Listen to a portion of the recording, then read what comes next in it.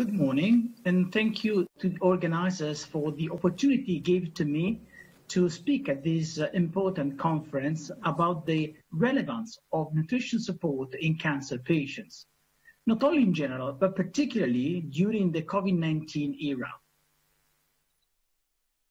These are my potential conflicts of interest, but I believe that my most important conflict of interest is my passion for nutrition, particularly for cancer patients. Now, we know that since a few months, COVID-19 is really ravaging all over the planet. At this time, there are countries in the world who are just exiting from the most critical period of infections, where other countries are still in the middle of the pandemic. But of course, COVID-19 had made a major impact on not only on our life, but also on the healthcare systems. And we are going to discuss during the next 20-25 minutes about the impact that COVID-19 had on cancer, particularly on cancer care. We know very well, and there are now very good evidence about that COVID-19 had an impact on the diagnosis and the assessment of cancer patients, particularly of new cancer patients. There has been also an impact on the treatment that patients with cancer are receiving. We know very well that because of the COVID-19 pandemic, chemotherapy, radiotherapy, surgery has been prioritized based on anticipated outcomes. So the patient with the highest chances of getting the best benefit from treatment were those who actually were receiving treatment first. Or, for example, for surgery, patients in need of an emergency surgery, then these were the patients who actually received surgery. But of course, the changes in the time of diagnosis and on treatment also had an impact on the outcomes of cancer patients, including survival and mortality. And also, COVID-19 had a negative impact on cancer research. The vast majority of cancer trials are testing new approaches, new drugs, new treatments were actually halted and postponed because it was too risky to bring cancer patients to hospitals during the follow-up of these cancer trials. The focus of my presentation will actually be on the first three topics of the influence of COVID-19 on cancer, and about the diagnosis and assessment, the impact on treatment, and more importantly, on outcomes. Let's start with diagnosis and assessment. All over the world, there has been a significant reduction in the diagnosis of cancer, of new cancer patients during the crisis. These are interesting data coming from the Netherlands, and you see that there is a clear reduction on the diagnosis in cancer patients. You see going down, particularly during the implementation of strict social distancing policies. So you see that by April the 6th, approximately 1 month after the confirmed case of COVID-19 and the nationwide implementation of strict social distancing, there has been a reduction in the cancer diagnosis of 25%, 26% to be precise. And you see that particularly for the skin cancers, there has been a reduction by 60%. Quite a large number of patients were not diagnosed, whose diagnosis was likely to be postponed. And let's talk about treatment for these patients. I already told you that because of COVID-19, the treatment of cancer patients has been reprioritized. This is the National Health System, the UK National Health System scheme for prioritizing patients for systemic anti-cancer therapy. And the priority level 1 was for those patients with the curative therapy with a high chance of success. Pure priority level number 2 was for those patients undergoing treatment for curative therapy with an intermediate chance of success. As you may well imagine, if you go down to priority 4, priority 5, those are the patients with maybe advanced disease and less chances to get a benefit, which means that these patients will not receive the anticipated treatment, and probably they will have a negative impact on their clinical outcome. And in fact, we know that the outcome of cancer patients has been influenced by COVID-19. First of all, I have to say that we know that being a cancer patient is not one of the major comorbidities observed in patients with COVID-19. Nevertheless, patients with cancer and COVID-19 have a worse clinical outcome.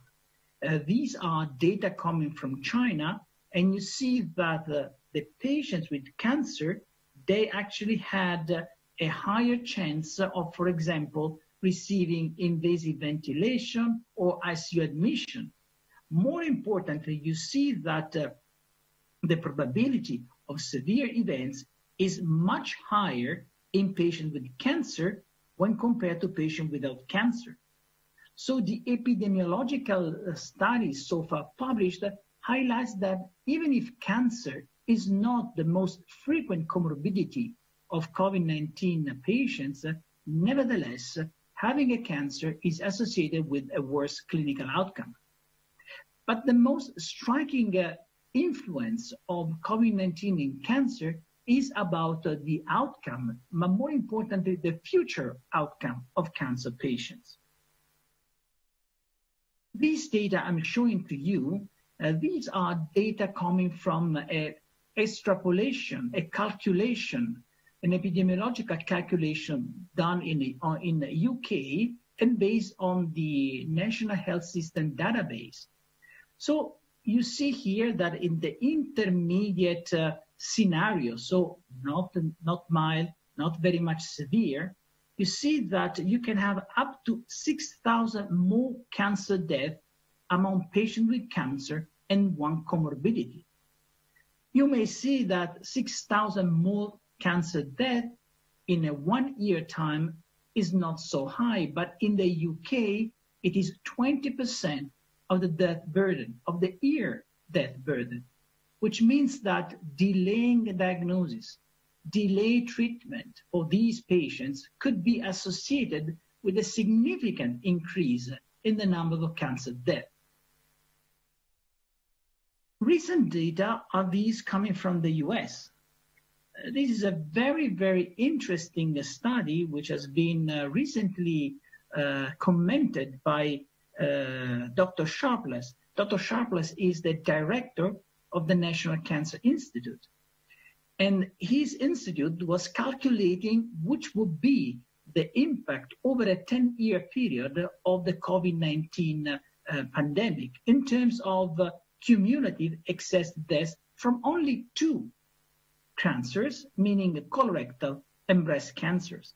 But you see that only in the US and only in for the breast and colorectal cancer, it is estimated a significant increase in the number of cancer deaths because of these 2 cancers.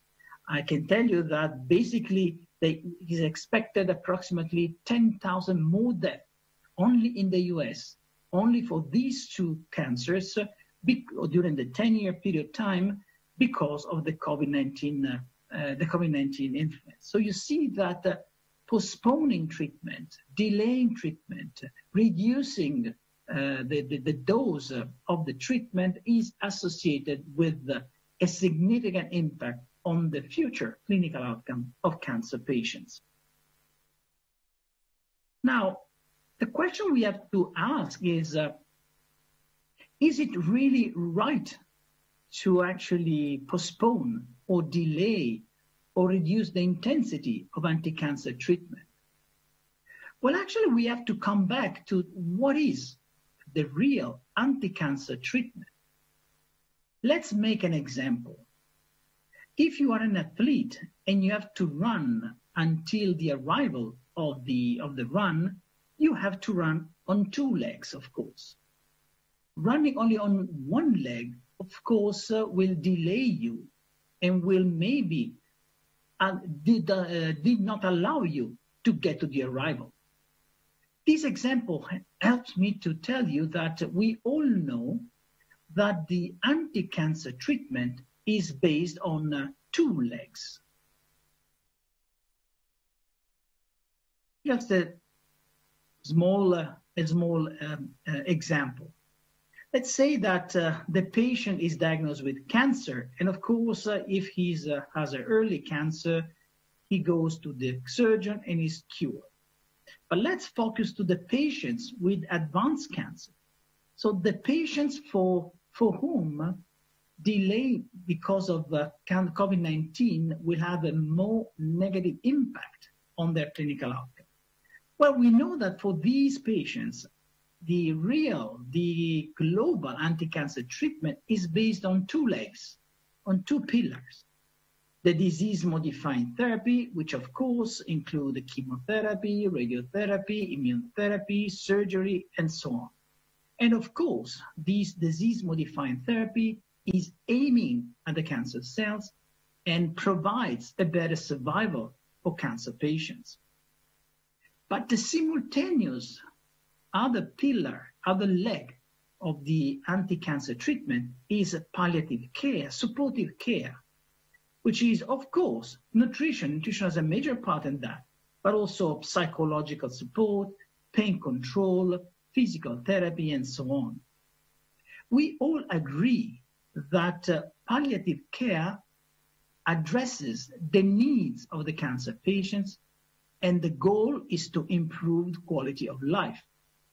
But nevertheless, there are now very good evidence showing that when you combine disease-modifying therapy and palliative care, when you implement these two legs, these two pillars together, you will also have an improvement in survival when compared to the patients receiving only disease-modifying therapy.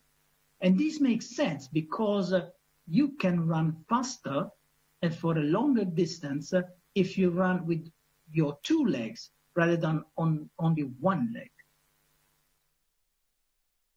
Why I'm saying that nutrition is very important? Because we know that changes in nutritional status are very, very frequent in cancer patients. Weight loss is very common because of the presence of the tumor, but also because of the negative consequences of anti-cancer treatments. But please remember that when a cancer patient loses weight, he unfortunately loses muscle mass, which is the most important and clinically relevant part of the body composition. There are now hundreds of papers showing that patients losing muscle mass are also those patients with the worst outcome. This, for example, is a study done with patients with head and neck cancer, and you see that the patient with depleted skeletal muscle mass have a reduced overall survival, but also a reduced disease-specific survival. So it really makes sense that during anti-cancer treatment, or maybe when anti-cancer treatment is not provided because delayed based on the COVID-19 guidelines, then supportive care and nutrition should be implemented because it does not increase the risk of getting infections by SARS-CoV-2, but may better prepare the patient to receive anti-cancer treatment. And as I mentioned before, there are now many, many studies showing that when you combine anti-cancer treatment, meaning chemo, radio, immunotherapy, surgery, with supportive care, you will have a significant improvement of survival. You see here, for example, when palliative care is given between 31 and 365 days after diagnosis, you have a significant improvement in survival. Look at here. When it's given really at the beginning, you have almost 100% survival probability. And these are data now supported not only by this study, but by many other studies showing that the most effective treatment of a cancer patient with advanced disease is combining disease-modifying therapy, plus, of course, supportive care and, more importantly, nutrition. But how should we deliver nutritional care to cancer patients? Very, very recently, the European Society for Medical Oncology have issued the recommendation for supportive care. And you see here that there are also recommendations for nutrition, including the treatment and prevention of the reduction of appetite. And interestingly, the European Society of Medical Oncology recommend that all patients should be offered assessment of nutritional risk. More importantly, ESMO recommends that nutritional intake should cover at least 30 kilocalories and 1.0 to 1.5 grams per kilo body weight, as well as the recommended daily allowance for micronutrients. So it really, this is an acknowledgement by ESMO of the importance of nutritional therapy, not only when the patient is not allowed to receive any kind of treatment, but particularly during the cancer treatment. Just to let you know that probably after summer, during fall, ESMO will also publish not only these recommendations, but the guidelines for nutritional care for cancer patients, which are basically reflecting what has been already given in the literature by other scientific societies. So again, I want to highlight what the European Society for Clinical Nutrition has issued quite recently, showing the importance of the energy intake and, of course, the protein intake. And the recommendation by the European Society for Clinical Nutrition and Metabolism, published in Clinical Nutrition in 2017, recommend, as ESMO does, 25 to 30 kilocalories per kilo body weight per day, and 1 to 1.5 grams per kilo body weight per day. These are extremely important recommendations. And just to make things a little more clear, ESPEN recommends that nutrition support should be early.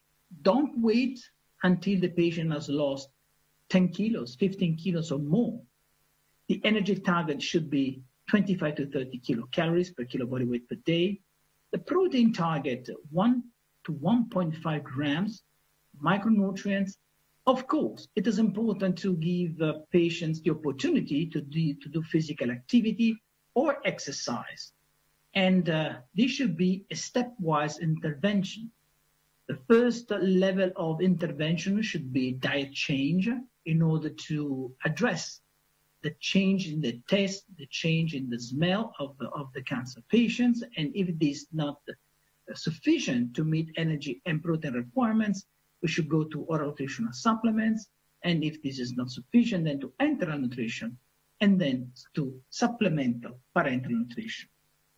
The goal of nutrition intervention would be to minimize weight and muscle loss during the catabolic phases, which is surgery, which is chemotherapy and radiotherapy, and these should be implemented, should be maximized to restore what has been lost during the recovery phase.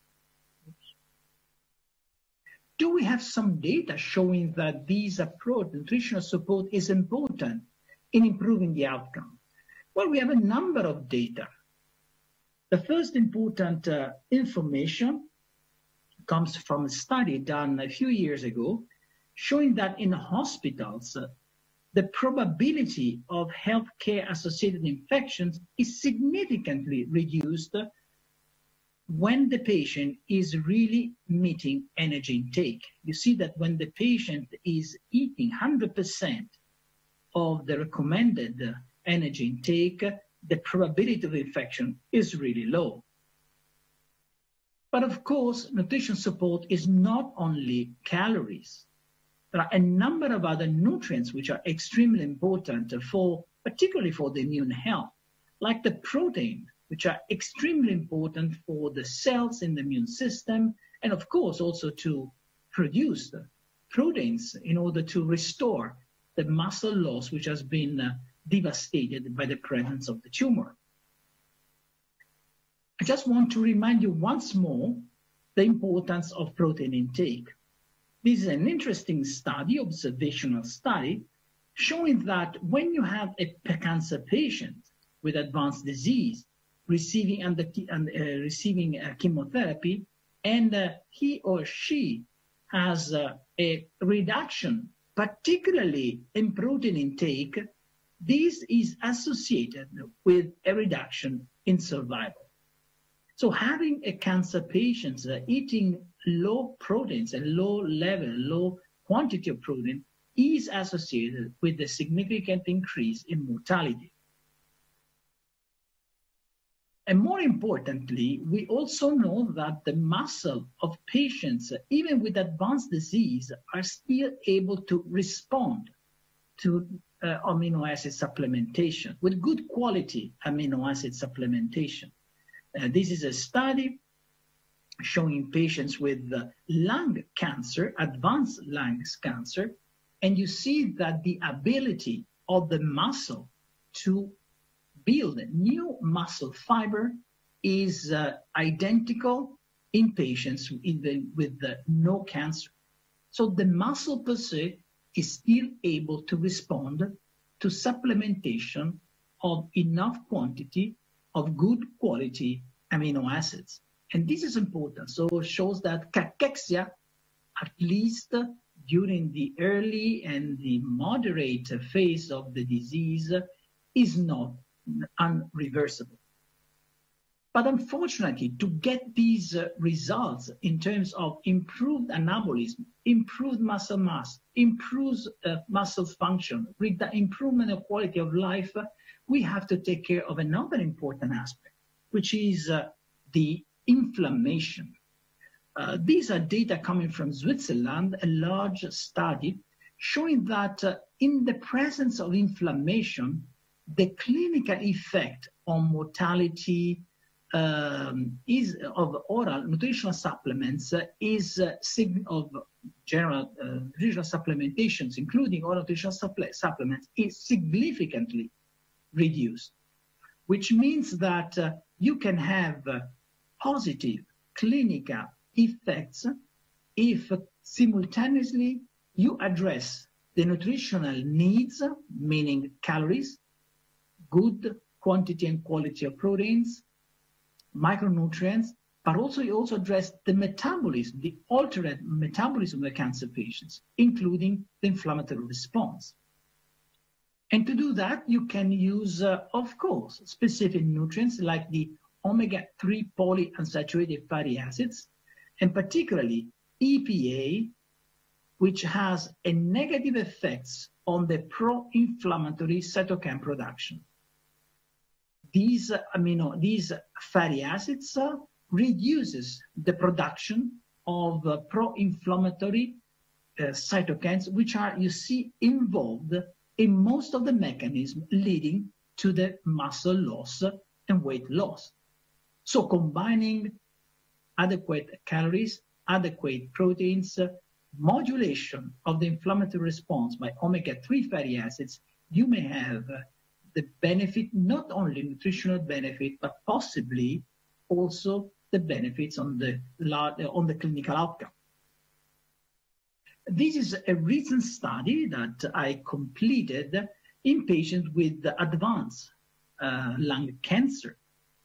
And we were giving enough omega-3 fatty acids to the patients, and you see very well that the patients in the early phase of the cachexia not only had an improvement in the muscle function, as assessed by, in this case, with the hand grip test, but for the patients with the not severe cachexia, but with the initial cachexia, we also observed a significant improvement of the survival. I have to say that the study was not powered to detect any effect on survival, but this is an information which highlights the role of medical nutrition, adequate medical nutrition, specialized medical nutrition in not only addressing the nutritional needs of a cancer patient, but also the metabolic needs of cancer patients, and this is associated with an improvement in nutritional status, muscle function, and possibly also on clinical outcome. There is another important aspect that I want to discuss with you. There are recent data showing that the metastatic progression and the muscle atrophy, muscle wasting process share similar biochemical mechanisms.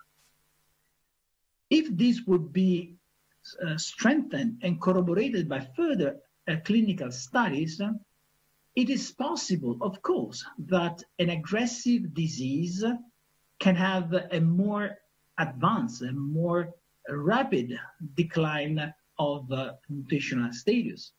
But it could also be possible that modifying those mechanisms leading to cachexia will also have a positive effects on the mechanism leading to metastatic progression. I'm not saying, I just want to be clear on that, I'm not saying that by using specific nutrients, protein, high protein supplements, omega-3 fatty acids, you can cure or you can treat cancer. Of course not. If you want to cure cancer, you need to use chemo, radiotherapy. What I am saying is that by using specific nutrients, you can enhance the efficacy of anti-cancer treatment. So not curing, but enhancing the effect of standard anti-cancer treatment. So in conclusions, I think that in this current COVID-19 pandemic, we are caught in a dilemma. Should we prioritize the treatment of cancer patients, but this would increase the risk of infection? Or should we delay the treatment? But unfortunately, this would be associated with the risk of disease progression. I don't think there is any need to delay treatment because anti-tumor treatment is based on two pillars: disease-modifying therapy, and it could be wiser to postpone or may delay or reduce the intensity of disease-modifying therapy. But there is no need to delay or to postpone supportive care. So basically, you can start the anti-cancer treatment immediately when the diagnosis is made, even during the COVID-19 pandemic, because you are immediately starting at least one of the pillar of anti-cancer treatment, supportive care, including nutrition, of course. Quindi, nutrition therapy should be started and continued during the current pandemic to prevent cachexia and, of course, the negative effects of cachexia on outcomes. Meeting energy and protein needs is necessary, of course, to maximize the benefits of nutrition support, and we can use the ESPN recommendation, the ESMO recommendation, or the upcoming ESMO guidelines on nutritional support. What are the key elements for having a positive effect of nutrition therapy is the high protein oral nutritional supplements, and of course the use of specialized nutritional nutrients like omega-3 polyunsaturated fatty acids, because they can mitigate the inflammatory response of cancer patients and therefore enhance the anabolic response given by high protein oral nutritional response. Therefore, this can mitigate muscle loss and favor the clinical outcome.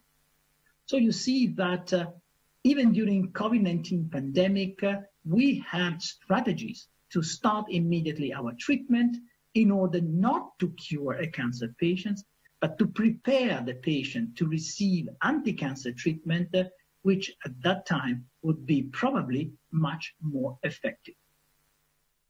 And thank you again very much for your attention.